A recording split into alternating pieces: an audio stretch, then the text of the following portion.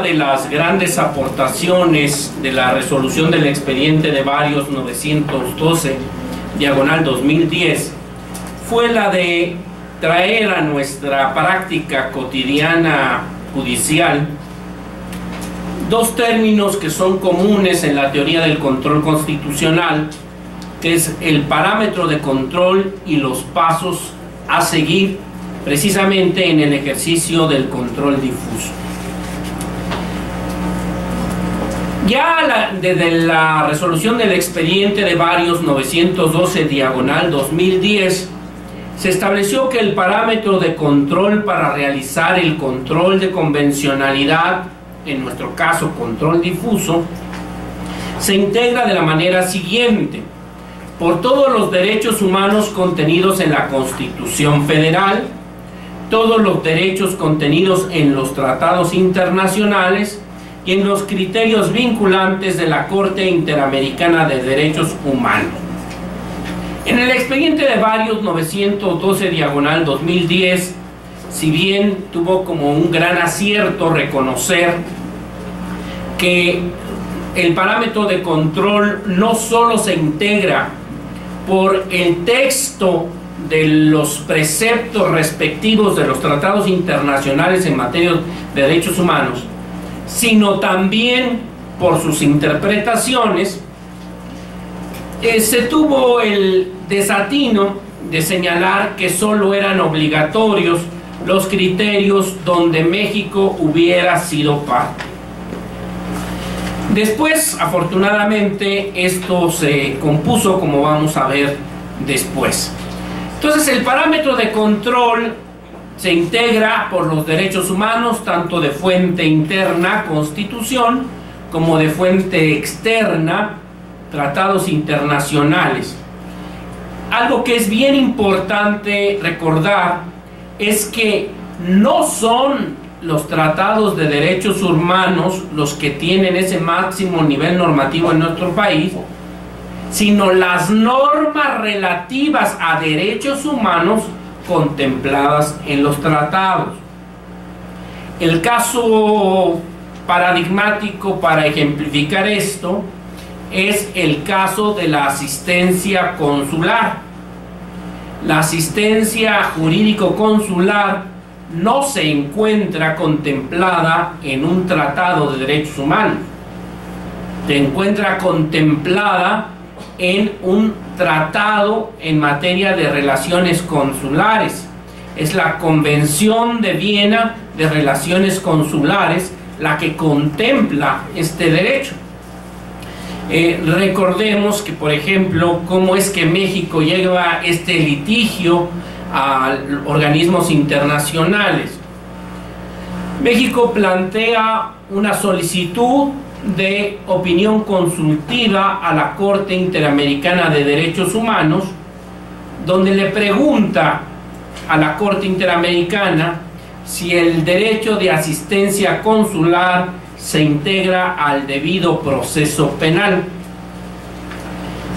El tema era que México tenía una cola de varios connacionales encabezados por el señor Avena, condenados a muerte en los Estados Unidos, y dentro de las múltiples violaciones al debido proceso que se habían detectado estaba precisamente la falta de asistencia consular.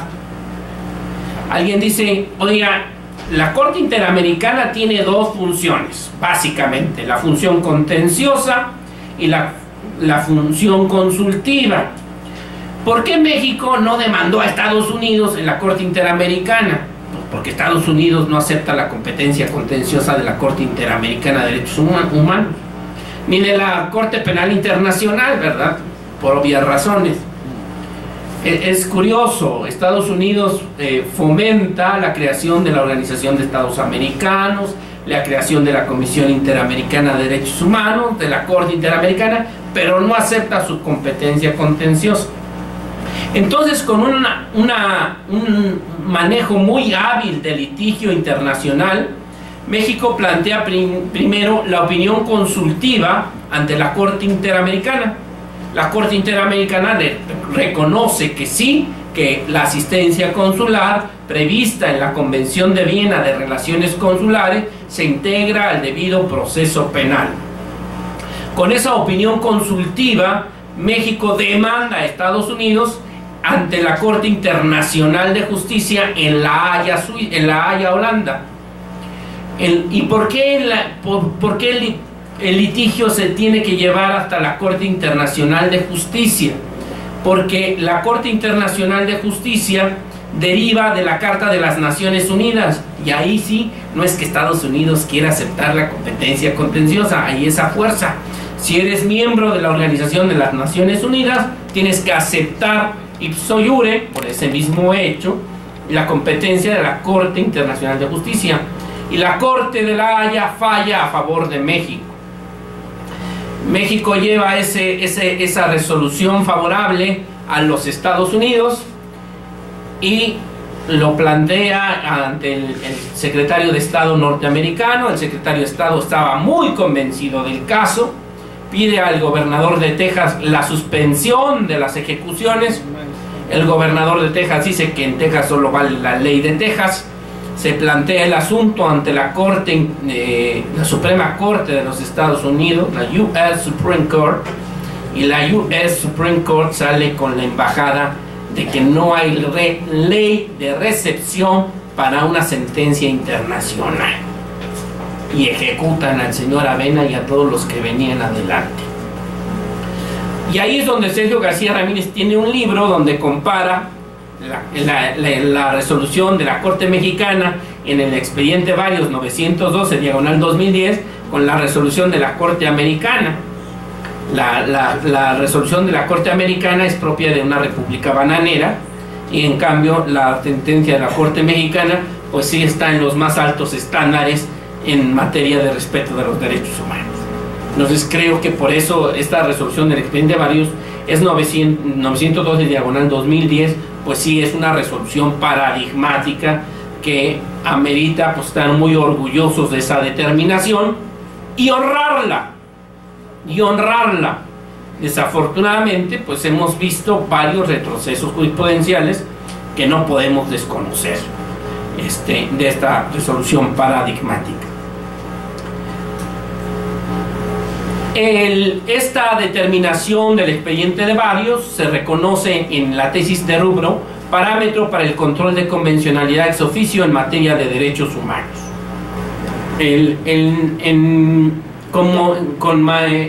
relación con el tema del parámetro de control, también se resolvió otra contradicción de tesis por parte de la Suprema Corte muy importante, la 293/2011, que esta sí viene a rectificar el errorcito que tenía el expediente de varios 912 en este tenor. En esta resolución emerge esta tesis de rubro: derechos humanos contenidos en la Constitución y en los tratados internacionales constituyen el parámetro de control de regularidad constitucional.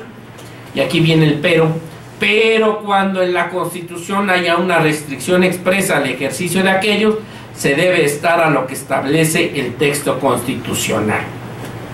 Pues dos noticias, una buena y una mala.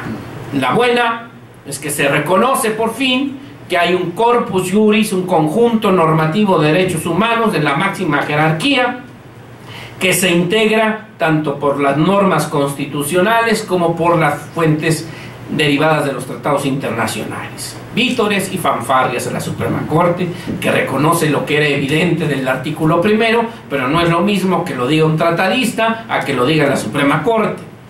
Pero y aquí viene del pero cuando en la Constitución haya una restricción expresa al ejercicio de aquellos, de los derechos, se debe estar a lo que establece el texto constitucional.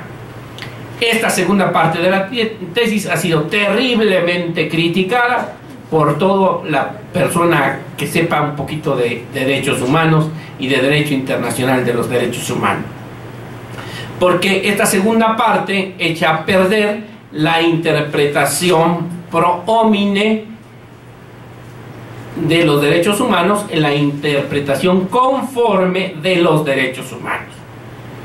porque no fue la intención, y aquí está mi otro libro de Derechos Humanos, donde está el proceso de reforma constitucional, no fue esa la intención del Poder Revisor de la Constitución. La intención del Poder Revisor de la Constitución era llevarnos al estándar más alto en materia de derechos humanos. Yo en las conferencias que doy sobre estos temas siempre digo, los legisladores que aprobaron la reforma constitucional del 10 de junio de 2011 no supieron lo que hicieron, porque nos estaban llevando a esos extremos. Claro, pues ha sido jurisprudencialmente que se ha detenido un poco la evolución de esto. Entonces, ¿cómo queda la jerarquía normativa en nuestro país? ¿Cómo queda esa famosa pirámide kelseniana en nuestro país? Bueno, jurisprudencialmente, a partir de esta contradicción de tesis 293/2011, se integra por los derechos humanos, que es lo que está en el penthouse del edificio normativo. Derechos humanos de fuente interna, Constitución Política de los Estados Unidos Mexicanos, y fuente externa, normas de tratados internacionales. En un segundo piso tenemos las normas constitucionales en materia distintas a derechos humanos. Luego tenemos las normas de tratados internacionales en materias distintas a derechos humanos. Luego leyes generales y a la misma par leyes federales y locales. Esta jerarquía deriva pues no solo de la contradicción de tesis 293/2011, sino también de otros criterios jurisprudenciales que han establecido la jerarquía normativa en nuestro país. Sí creo que vale la pena, ahora que estamos hablando del parámetro de control, pues entender que en el momento en que México reforma el artículo 1 constitucional para establecer que las normas de derechos humanos contempladas en los tratados tienen la máxima jerarquía normativa y que las normas de derechos humanos deben interpretarse conforme a la Constitución y los tratados, pues en materia de derecho internacional de los derechos humanos, no solo en México estamos admitiendo la máxima jerarquía de la Convención Americana de Derechos Humanos, Pacto de San José, sino de todos los tratados internacionales, interamericanos y mundiales, onusinos dicen algunos, porque se generaron en el seno de la Organización de las Naciones Unidas, sobre derechos humanos. Y aquí siempre que se habla de derecho internacional de los derechos humanos, pues hay que recordar que el artículo 38.1 del Estatuto de la Corte Internacional de Justicia nos dice que las fuentes del derecho internacional, pues la primera son las convenciones internacionales, pero también la costumbre internacional. Nosotros recordamos en nuestras clases de derecho internacional público que lo que se ha hecho con los tratados es ir codificando la costumbre internacional, pero pues todavía pues hay varias costumbres internacionales que no se han codificado en un tratado. Finalmente se habla de principios generales del derecho y las decisiones judiciales y las doctrinas de los publicistas de mayor competencia en las distintas naciones. Cuando se hizo la reforma constitucional del 10 de junio del 2011 y se incorporó con el máximo nivel normativo el derecho internacional de los derechos humanos, pues yo me di cuenta que para México se presentaba un territorio inmenso donde era necesario por lo menos tener un mapa que nos guiara frente a ese mare magnum normativo que ahora se incorporaba con el máximo nivel en nuestro país. Por eso me di a la tarea de hacer el otro libro, Los Derechos Humanos en México, y dentro de la segunda parte de este libro, pues hice las bases del derecho internacional de los derechos humanos. Y es que cuando nosotros estudiamos la licenciatura en Derecho, pues hablábamos de derecho internacional público y lo veíamos como algo cultural, como derecho de otro planeta, como algo de interés para algunos de los compañeros de salón que quizá iban a emprender la carrera diplomática o consular, pero pues para nosotros era como algo, como derecho romano o como historia del derecho, ¿verdad? Era algo cultural. Pero ahora, ¿qué creen? Que una parte de ese derecho internacional, y es el derecho internacional de los derechos humanos, pues no solo se incorpora de lleno como derecho positivo mexicano, como siempre lo fue, sin embargo no se le reconocía la jerarquía que ahora tiene, que es la máxima en el sistema normativo.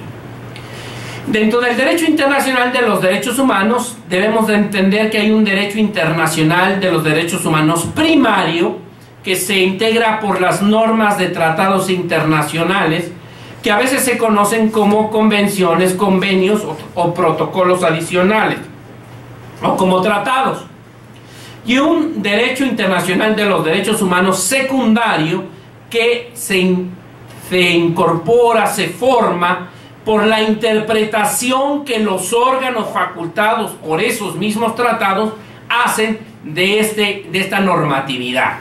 Y esta forma puede tener el carácter de observaciones generales, de recomendaciones o de jurisprudencia. Y hay un tercer aspecto muy importante en el derecho internacional de los derechos humanos que ustedes van a reconocer como soft law, como derecho suave, que se reconoce a partir de las declaraciones, principios, normas uniformes, directivas, reglas mínimas, etc. Cuando hablamos en materia de tortura, ahora que está tan de moda, seguramente los defensores públicos a cada rato alegan tortura e invocan el protocolo de Estambul, pues el protocolo de Estambul es parte del soft law. El protocolo de Estambul no es un tratado internacional formalmente válido, aprobado firmado por el presidente de la República o un mandatario señalado por la ley y ratificado por el Senado, no. Es el resultado de la labor de algunos órganos internacionales, como las reglas de Beijing en materia de menores infractores con la ley penal, y las declaraciones de distintas asambleas y órganos, hay principios de Naciones Unidas sobre la recolección de evidencia y cadena de custodia. Bueno, todo esto está aquí en el soft law. Finalmente, y es algo que propongo en el libro de Derechos Humanos, es que aquí ya el problema no es tanto de jerarquía normativa, sino de encontrar el estándar internacional. Con mucho acierto, la Suprema Corte de Justicia de la Nación ha puesto a nuestra disposición el buscador jurídico avanzado en materia de derechos humanos. Vale la pena que pierdan, o más bien inviertan una tarde en descubrir todas las maravillas que tiene, porque nos permite acudir a las normas y a las interpretaciones, no solo nacionales, sino internacionales sobre los diversos temas. Y creo que ese es el valor que esto tiene para que finalmente se plantee el estándar internacional. Y aquí sí que quiero hacer una reflexión que creo que es pertinente, y sobre todo que estoy hablando ante defensores públicos y asesores públicos federales. La reforma constitucional del 10 de junio de 2011 no elevó a rango constitucional los deseos, aspiraciones, pretensiones de las personas con el máximo nivel normativo, sino elevó a ese grado, al máximo nivel normativo, las normas jurídicas de derechos humanos. Y ahí corresponde tanto a los abogados como a los jueces hablar con seriedad del tema, porque sobre pretexto de hacer control de convencionalidad, control difuso, se hacen una serie de ejercicios argumentativos que no están basados en un estándar nacional o internacional claro. El estándar nacional es muy claro, lo da la letra expresa de la Constitución y la jurisprudencia de la Suprema Corte de Justicia de la Nación y de los tribunales colegiados de circuito. En materia internacional la da el texto del tratado y la interpretación que del tratado han hecho los órganos de Naciones Unidas o del sistema interamericano facultados para hacer esa interpretación. Por ejemplo, en el libro de los derechos humanos en México, me doy a la tarea de poner en el sistema internacional pues las observaciones generales que ha aprobado cada uno de los órganos de los tratados de Naciones Unidas. En el disco anexo me doy a la tarea incluso de traducirlas, porque algunas no estaban traducidas al español.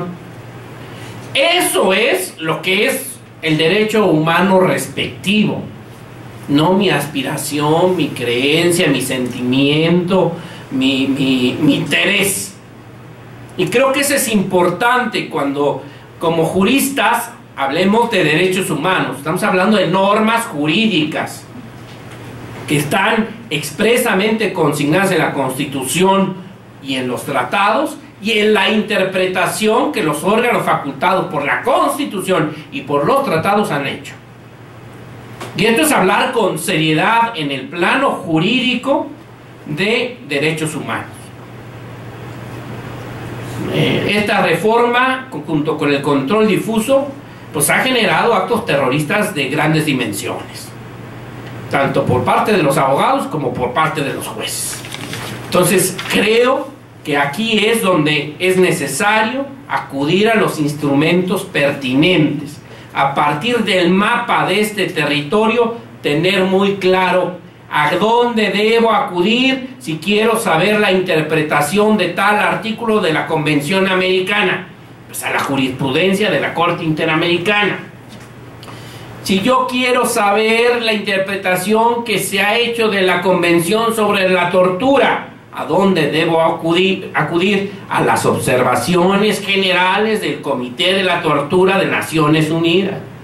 Bueno, ahí están las páginas de internet y ahí están las observaciones generales traducidas, si alguien no quiere acudir a la página de internet respectiva. Y desde luego, pues el buscador jurídico avanzado de la Suprema Corte. Claro, cuando yo doy el curso de jurisprudencia o las pláticas de jurisprudencia, les digo, acudir a la base de datos, al semanario judicial de la Federación, que ahora es la página web de la Suprema Corte, sin saber jurisprudencia, sin conocer las normas de la ley de amparo y de la ley orgánica del Poder Judicial que regulan la jurisprudencia, pues hace que ese ejercicio sea medio absurdo, medio ilógico. Entonces, pues para entrar a entender las normas de derecho internacional, pues por lo menos hay que saber el ABC de derecho internacional de los derechos humanos, ¿no? Creo que eso es importante. Y dentro de este ABC del sistema internacional de derechos humanos, hay que entender que hay un sistema universal o unusino que se hace a través de la Organización de las Naciones Unidas, básicamente ante el Comité de Derechos Humanos y los órganos que derivan de cada uno de los tratados. Ahí con detalle lo pueden consultar en mi libro de Derechos Humanos. Y hay sistemas regionales. El más antiguo, el de mayor prestigio, es el Sistema Europeo de Derechos Humanos, la Corte Europea de Derechos Humanos y desde luego el sistema americano, integrado por la Comisión Interamericana y la Corte Interamericana de Derechos Humanos, y desde luego un incipiente sistema africano de protección y promoción de los derechos humanos. Yo creo que ya en este momento podemos hablar ya terminológicamente más claro, en sentido estricto, la diferencia que podríamos encontrar entre control de constitucionalidad y control de convencionalidad.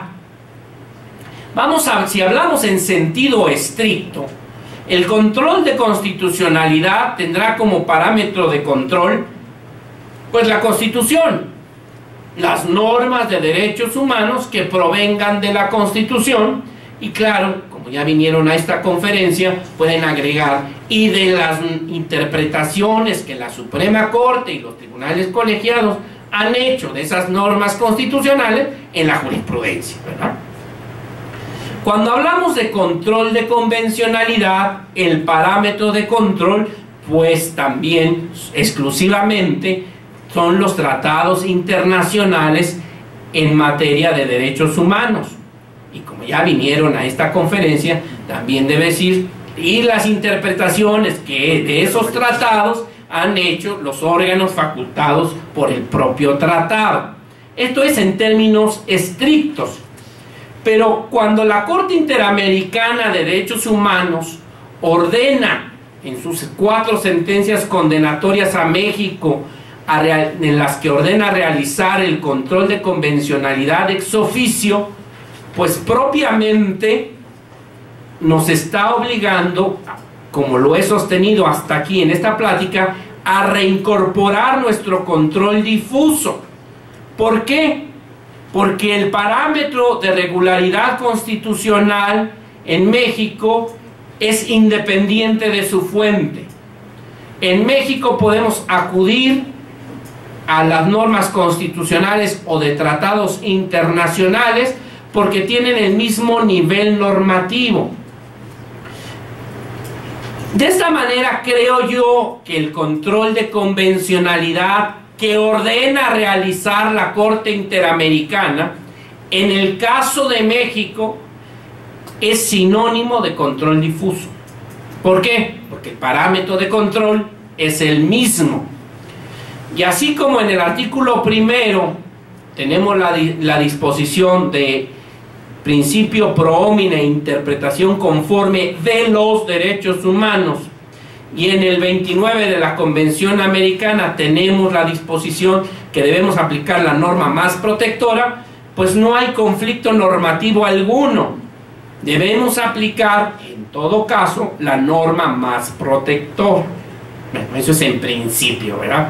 Porque ya sabemos que la Corte Mexicana ha dicho que si hay una restricción constitucional, deberá aplicarse la restricción constitucional. Esto va a avanzar con el tiempo. Piensen ustedes cuántos arraigos se van a caer si eso lo hubiéramos aceptado de golpe y porrazo. Cuántas cosas hubieran pasado, sobre todo en materia penal. Hay 2 estudios muy interesantes. Uno primero publicado como estudio, como artículo, que lo pueden ver en internet, y ya hay un libro de don Sergio García Ramírez con otro autor sobre el debido proceso penal en la jurisprudencia de la Corte Interamericana de Derechos Humanos. Yo los invito a que analicen cualquier expediente en materia penal que tengan en sus manos para ver si cumplen con esos estándares. Entonces, desde mi punto de vista, yo estoy proponiendo mejor llamar control difuso.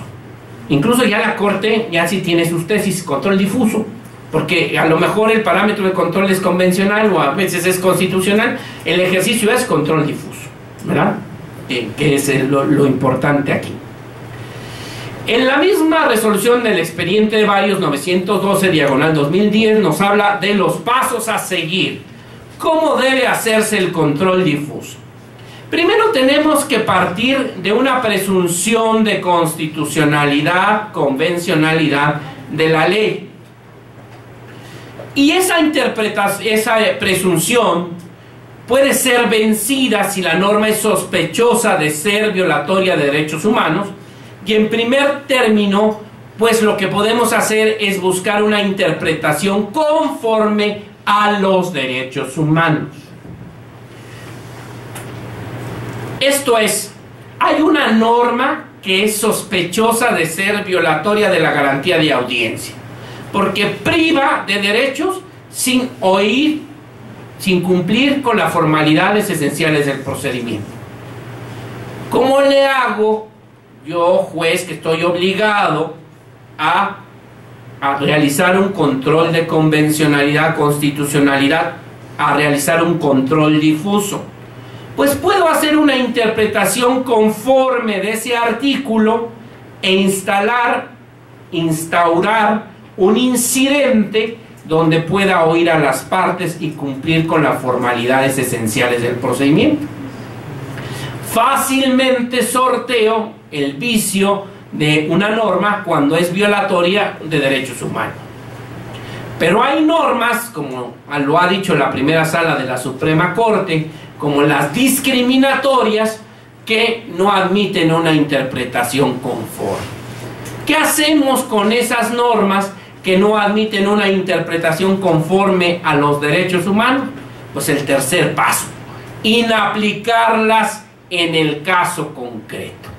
Entonces el juez resuelve la controversia inaplicando esa norma que es violatoria abiertamente de los derechos humanos. Entonces, tres pasos. Partimos de la presunción de constitucionalidad, convencionalidad de la ley. Pero si una norma es sospechosa de ser violatoria de derechos humanos, intentamos una interpretación conforme a los derechos humanos. Si esto no es posible, porque por ejemplo la norma es discriminatoria, pues la inaplicamos en el caso concreto. Y bueno, está la tesis: pasos a seguir en el control de constitucionalidad y convencionalidad ex oficio en materia de derechos humanos. Aquí tenemos un cuadrito donde, estos cuadritos están en el libro, es que no sufran mucho si no les sale bien el dibujito, están en el libro. Control difuso, convencionalidad, constitucionalidad. Tenemos por un lado parámetro de control. Y para el parámetro de control es muy importante la interpretación conforme de los derechos humanos y el principio pro persona o pro homine. Dicen que mejor pro persona porque si no también tendríamos que decir pro homine y pro mujer, entonces mejor pro persona, ¿no? Entonces el principio pro persona, que nos permite seleccionar la norma de derechos humanos que sea más protectora o establezca menores límites. Esto está en el parámetro de control. Ya vemos que la Suprema Corte ha reconocido con el mismo nivel normativo las normas constitucionales que las convencionales. En el control difuso lo que se trata es de hacer el contraste de la norma general que tengo que aplicar en un caso concreto con este parámetro de control, partiendo primero de que existe una presunción de constitucionalidad, convencionalidad de la ley. Si la norma es sospechosa de ser violatoria de derechos humanos, intento primero una interpretación conforme a los derechos humanos. Fíjense cómo la preposición es muy importante. Yo creo que es una de las aportaciones que yo hago con el libro. La distinción entre interpretación conforme de los derechos humanos, que está en el parámetro de control, con la interpretación conforme a los derechos humanos, que está en los pasos a seguir, que involucra armonizar la ley con ese corpus juris de derechos humanos, con ese conjunto normativo de derechos humanos. Oiga, aquí hay un lugar si quiere sentarse, ¿eh? Aquí adelante. Porque veo que está sufriendo. Ahí hay dos lugares, ¿eh? Por cierto, hay otra persona por ahí parada. Ahí hay dos lugares. En el libro abordo otros temas que creo que pueden ser de mucha utilidad para terminar de entender este tema del control difuso y la recepción del control de convencionalidad en materia de derechos humanos, que es precisamente la problemática que deriva de la implementación plena del control difuso. En México, por la obediencia a esas tesis de 1999, los jueces no están habituados, los jueces que no son federales, no están habituados a realizar el control difuso. A mí me han planteado en varias conferencias que he dado sobre el tema, me dicen, no, es que los jueces ni me hacen caso cuando se plantea esto a manera de alegatos, a materia de agravios, o sea, no se atiende al planteamiento. Incluso en materia contenciosa administrativa, el tribunal donde yo formo parte, pues participamos en una contradicción de tesis muy interesante. El caso concreto es este, y lo comento en el libro. El Tribunal Federal de Justicia Fiscal y Administrativa está obligado a realizar control difuso. En los conceptos de invalidez se le plantea el control difuso. Se le dan, ahora incluso la segunda sala ha dicho que deben darse bases mínimas. Es el control difuso ahora en México por mandato de las sentencias condenatorias de la Corte Interamericana, es ex oficio, es oficioso por parte de los jueces, pero eso no implica que el abogado se lo pueda plantear. Entonces se lo plantea en la instancia ordinaria ante el juez. Vamos a ahorita hablar del contencioso administrativo, que es donde está resuelto el tema ya en jurisprudencia. Se le plantea un concepto de invalidez al tribunal fiscal en materia de violación de derechos humanos. El artículo fulano del Código Fiscal de la Federación viola los derechos humanos tales y tales en los artículos fulanos por esto, ¿no? Da las bases mínimas, como dice la jurisprudencia de la segunda sala. La sala del Tribunal Fiscal omite el estudio. Se promueve amparo directo, y en el amparo directo se plantea un concepto de violación donde se dice: la sala del Tribunal Fiscal omitió realizar el control difuso que le planteé en determinado concepto de invalidez. Dos posibles soluciones. Se decía: el concepto de violación es fundado y te lo devuelvo, Tribunal Fiscal, para que hagas lo que no hiciste. O segunda opción, en control concentrado, en amparo directo, pues resolverlo. Pues nosotros en el tribunal colegiado asumimos esa postura, discutimos mucho, y le digo, finalmente, pues este es nuestro, es como el caso de la Corte Interamericana, pues es nuestra chamba. Pues lo nuestro también es la constitucionalidad, convencionalidad, es nuestra chamba. Entonces debe hacerse de una vez por parte del tribunal colegiado en amparo directo. Se fue en contradicción de tesis y la segunda sala de la Suprema Corte ratificó básicamente el criterio, nada más que le agregó algunos requisitos. Si solamente se plantea como omisión de estudio, dice, es inoperante el concepto de violación. Debe de plantearse omisión de estudio más reiterarse el planteamiento de control difuso para que lo pueda analizar el tribunal colegiado.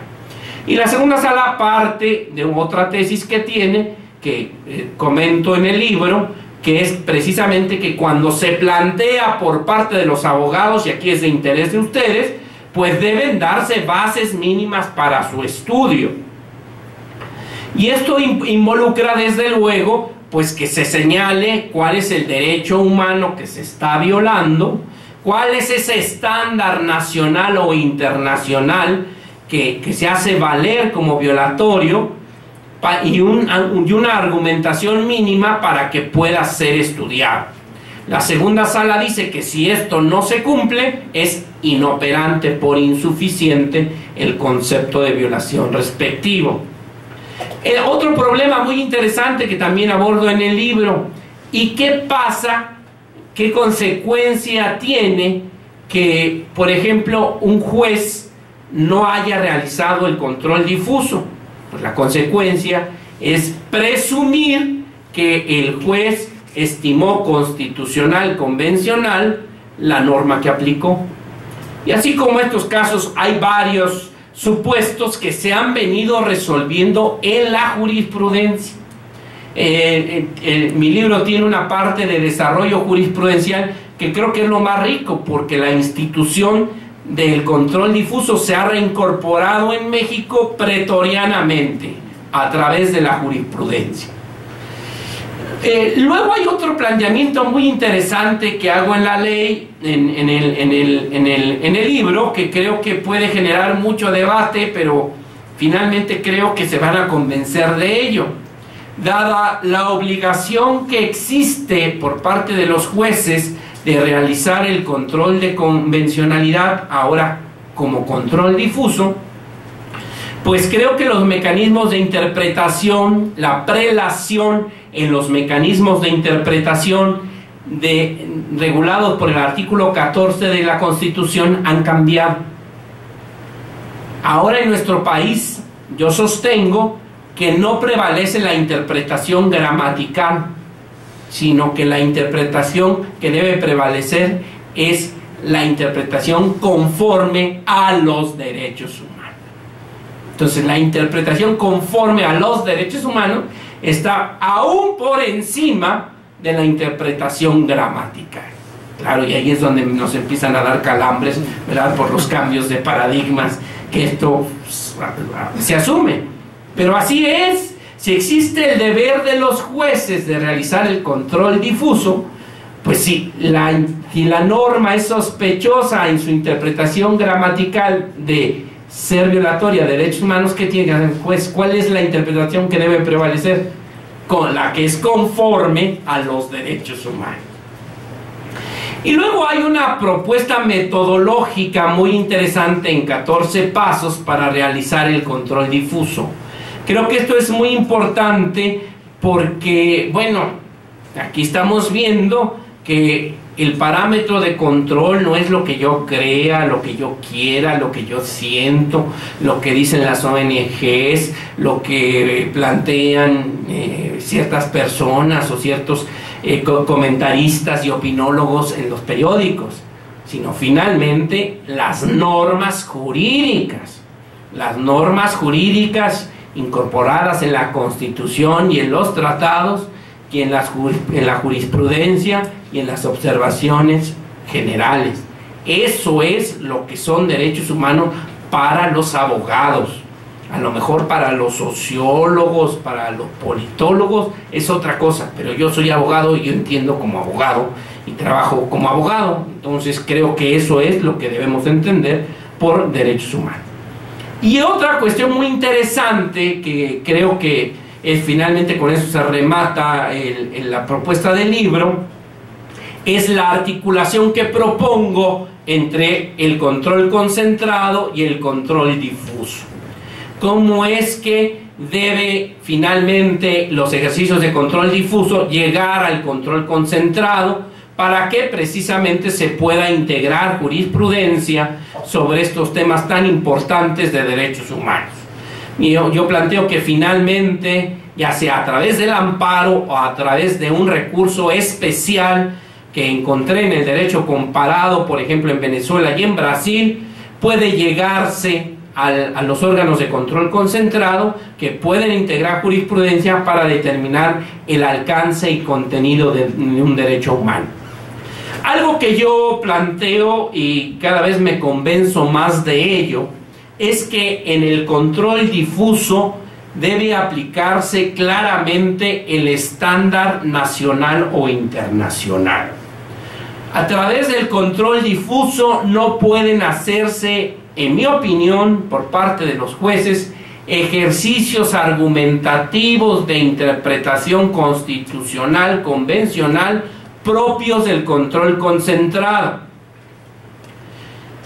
Hay un caso que creo ilustra perfectamente un ejercicio perfecto de lo que es el control difuso. Ante una sala del Tribunal de lo Contencioso Administrativo del Estado de Guanajuato, se le plantea la inconstitucionalidad en control difuso, en un concepto de invalidez, de un artículo de la Ley de Tránsito y Transporte del Estado, que establece una sanción fija por conducir en estado de ebriedad. Claro, eso no es una apología al alcoholismo, pero creo que el caso se presta mucho para entender. La norma establece una sanción fija por conducir en estado de ebriedad, que es la suspensión de la licencia de manejar por determinado tiempo. Se plantea este concepto de invalidez ante la sala del Tribunal de lo Contencioso Administrativo, y el Tribunal de lo Contencioso Administrativo lo declara fundado. Y el estándar que utiliza la Corte, la sala del Tribunal de lo Contencioso Administrativo, es la jurisprudencia de la Corte que se utiliza para multas fijas. Multas fijas son violatorias de la Constitución porque no establecen parámetros de individualización, mínimo, máximo, reincidencia, no reincidencia, situación económica del infractor, etc.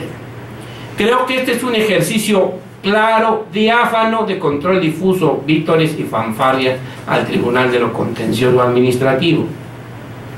Y a continuación vamos a ver, y creo que esto es bien importante como parte final y cierre de esta conferencia. Llevamos muy buen tiempo, según yo, pero bueno, ustedes hacen el esfuerzo de venir hasta acá, bueno, pues siquiera que se lleven algo valioso. Un capítulo muy especial que le he llamado prácticas que no pueden considerarse como control de convencionalidad. Primera práctica que a lo mejor algunos de ustedes empiezan a sentirse incómodos. Dice, se ha considerado, se ha presentado una tendencia argumentativa de invocar en respaldo de las consideraciones, y en el caso de ustedes, pues de sus agravios, de sus conceptos de violación, de sus conclusiones, además de los fundamentos constitucionales, también algunas normas recopiladas en tratados internacionales. Y nos hacen así un rollo, ¿verdad?, de una serie de artículos de tratados internacionales. Y como diría mi querido maestro don Ignacio Galindo Garfias, que en paz descanse, ¿para qué dar tanto brinco estando el suelo tan parejo? Derechos humanos. Su estudio a partir de la reforma al artículo primero constitucional, publicada en el Diario Oficial de la Federación el 10 de junio de 2011, no implica necesariamente que se acuda a los previstos en instrumentos internacionales si resulta suficiente la provisión que sobre estos contenga la Constitución Política de los Estados Unidos Mexicanos. Si el planteamiento que hacen es clarísimo que se está violando la garantía de fundamentación y motivación, la garantía de audiencia, la inviolabilidad del domicilio, bueno, pues con la disposición constitucional basta. Como hemos visto, el parámetro de control de máxima jerarquía normativa, tanto en la Constitución como en los tratados. Y en caso de los defensores públicos, pues creo que es mejor hacer el planteamiento claro y directo. O sea, a lo mejor a los abogados particulares que cobran por hoja, pues les conviene hacer las demandas o los alegatos, pues bastante amplios, porque así cobran por hoja, ¿verdad? Pero en el caso de los defensores públicos, pues el planteamiento es muy claro, lo resuelve el artículo 14 de la Constitución y la jurisprudencia fulana de la Suprema Corte. ¿Qué más? ¿Para qué mayor planteamiento? ¿Verdad? Incluso criminológicamente, pues uno empieza a sospechar cuando hay demasiada argumentación, ¿verdad? Porque pues es la, como le decimos en el dominó, la salida del pescador o el escopetazo del cazador, ¿verdad? Echo la red a ver qué cae, o como cuando se ambienta o se dispara una escopeta, ¿verdad? A ver si le atino a algún perdigón, le atina. No, pues cuando hay un planteamiento claro, oiga, como en el caso que les comento del Tribunal de lo Contencioso Administrativo de Guanajuato. Multas fijas, dice la jurisprudencia, y resuelve que son inconstitucionales las que no establecen esa posibilidad de individualización, pues creo que es muy claro el planteamiento. Pero también hay otra tesis que creo que ilustra muy bien esto: derechos humanos, el control de convencionalidad ex oficio que están obligados a realizar los juzgadores, no llega al extremo de analizar expresamente y en abstracto en cada resolución todos los derechos humanos que forman parte del orden jurídico mexicano. Si el juez no realiza el control difuso, es que estimó que las normas son perfectamente constitucionales y convencionales. Bueno, eso no es óbice para que si ustedes estiman que la norma sí es, pues la combatan en amparo en la vía que proceda, ¿verdad? En directo o indirecto. Segunda práctica que creo que no es control de convencionalidad o control difuso. Con preocupación he leído resoluciones en las que, sobre texto del control de convencionalidad, se atiende a cuestiones fuera de la litis, incluso usurpando funciones de otros órganos del Estado mexicano. Cuando la Corte Interamericana establece el control de convencionalidad ex oficio, claramente dice que dentro del ámbito competencial de cada órgano jurisdiccional y dentro de las formalidades procesales correspondientes. Yo vi por ahí una sentencia del Estado de otro planeta, donde el Tribunal de lo Contencioso Administrativo, así decía, fuera de la litis, ordenaba una serie de disposiciones en materia administrativa. O sea, declaró la nulidad del acto reclamado en el contencioso administrativo, pero se tomó en serio la cuestión fuera de la litis, y fuera de la litis ordenó una serie de disposiciones a las guarderías del sistema estatal. Pues yo con esa sentencia me voy al Ministerio Público y presento una denuncia por usurpación de funciones. Pues sí, al tribunal le corresponde, en el ámbito de su competencia y de las formalidades procesales correspondientes, pues resolver la litis. Decretó la nulidad, reconozco el derecho subjetivo y se acabó. ¿Cómo va a haber disposiciones administrativas? Ahí tengo esa sentencia, es un modelito extraordinario de lo que no es control de convencionalidad. Y aquí se insiste que el control debe hacerse dentro de las competencias asignadas a cada juzgador, dentro de la litis sujeta a su jurisdicción y de acuerdo con las regulaciones procesales correspondientes. Incluso si estas labores extralitis se quisieran justificar con lo ordenado por el párrafo tercero del artículo primero constitucional, debe referirse que el mismo mandata que las obligaciones de promover, respetar, proteger y garantizar los derechos humanos deben realizarse en el ámbito de sus competencias. Claro que en este ámbito de sus competencias, pues ya la Suprema Corte pues le ha establecido, por ejemplo, a los juzgadores penales, pues una serie de competencias nuevas en el caso de tortura, ¿verdad? Por ejemplo, donde ya la jurisprudencia de la Corte los obliga a investigar la tortura. Bueno, pero ya está dentro del ámbito de sus competencias. Ya la Corte le dijo, también es tu competencia cuando te aleguen tortura y tiene que llevarse a cabo de acuerdo con el protocolo de Estambul. Bueno, ya está dentro del ámbito de sus competencias. Antes de esta jurisprudencia, sí podíamos decir que estaba fuera totalmente del ámbito de sus competencias, y yo lo que sostenía en ese entonces es que los jueces penales no pueden ser Ministerio Público.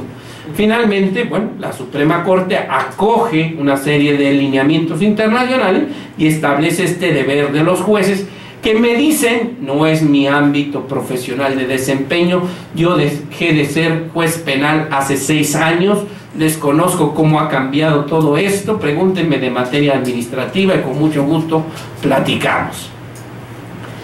Finalmente, dentro de la ejemplificación de lo que propiamente no es control difuso, se encuentra el obviar o flexibilizar formas o requisitos procesales. Los abogados pensaron que se reformó la Constitución el 10 de junio de 2011 y que existe ya reconocido plenamente el control difuso y se acabaron términos y formalidades procesales y necesariamente debe resolverse el fondo de todos los asuntos. Claro que es posible que una norma procesal que sea violatoria de derechos humanos sea materia de control difuso. Incluso se ha planteado en el control concentrado que las propias normas de la ley de amparo pueden ser materia de impugnación a través de los recursos que la propia ley de amparo establece. Eso es posible, pero no que por sí mismo ya no hay términos ni formalidades procesales. Incluso me encontré con esta tesis que creo que da respuesta a esta inquietud. Principio pro persona y recurso efectivo. El gobernado no está eximido de respetar los requisitos de procedencia previstos en las leyes para interponer un medio de defensa. Entonces, todas las leyes, primer paso a seguir, todas las leyes gozan del principio de constitucionalidad y convencionalidad. Hay que vencer esta presunción de constitucionalidad y convencionalidad. Entonces, pues en principio hay formalidades y hay términos procesales. Control de convencionalidad, su aplicación no implica que el juzgador pueda obviar las reglas procesales. No, claro, se le puede hacer el planteamiento, oiga, este término es violatorio del debido proceso por esto. Ese término previsto en este artículo es violatorio del debido proceso del artículo 25, del octavo de la Convención Americana, y hacer razonamiento. Claro, y eso puede ser materia de estudio. Pero por sí mismo, pues no quiere decir que en abstracto pues ya se acabaron los términos y las formalidades procesales. Incluso esta conferencia la voy a subir a esta página de Facebook, facebook.com Justicia y Derechos Humanos, para si alguien quiere repasar la conferencia. Y todavía en la página del Tribunal de lo Contencioso Administrativo está, del Estado de Guanajuato, está los videos de este seminario de derechos humanos que también di para mayor información. Y desde luego, pues a ustedes sí les pongo a disposición mi correo electrónico, arielrojascaballero@hotmail.com, para cualquier información adicional que quieran hacer. Y creo que ahora es el turno de responder algunas de sus inquietudes con mucho gusto. Se los dejo porque creo que es importante. Sí hay algún planteamiento.